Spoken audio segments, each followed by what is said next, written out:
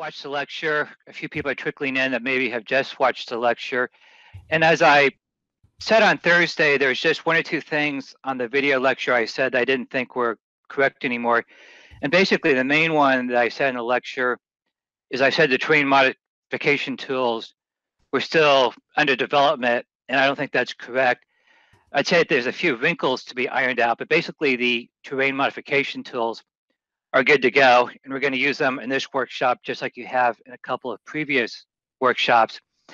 And then another thing that came up just briefly on Thursday, and I wanted to follow up on it, is somebody in the chat had mentioned if you have a levee or some high ground that's not in the terrain, you could add the high ground with a terrain modification and then do a break line instead of doing an SA2D connection, if I want to use the proper name instead of my hydraulic structure name.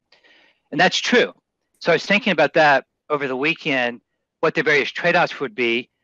We don't have any experience doing that because this is a new feature. So one of the main things I thought about would probably be different about it is if you added the terrain modification and raised the ground and then modified the faces with a break line, that feature would not show up as an SA connection. So under this connection menu right here under the geometry editor, and then over in RAS Mapper, it wouldn't show up as an SA connection. It would just be a break line. So there's good and bad things about that. So I've gotten a data set. I think it might, well, it doesn't really matter because it's fun. But you can have these data sets where you have raised road bed, that's a tongue twister, a raised road bed.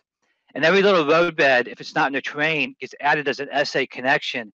And I've seen them where there's been 500 or 700 SA connections because each one had to be a connection added separately because of how it worked out. That menu can get overwhelming. So it's like, well, that might be a good candidate to just do that as a terrain modification and a break line.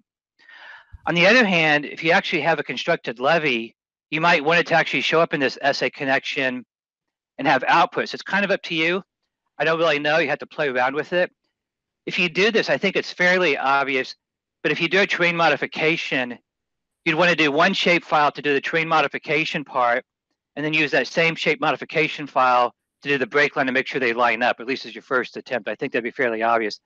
So like I said, I haven't really played around with it. That would be an option.